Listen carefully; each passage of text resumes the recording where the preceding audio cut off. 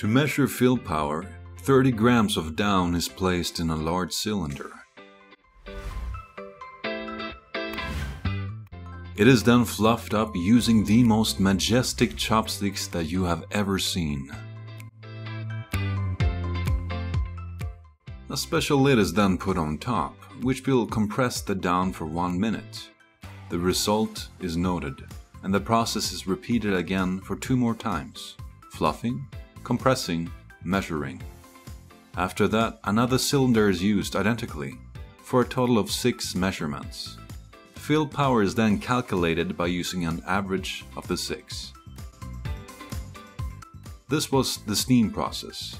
If you instead opted for the tumble dry option, the whole previous process is first performed and then a machine takes 3 additional measurements.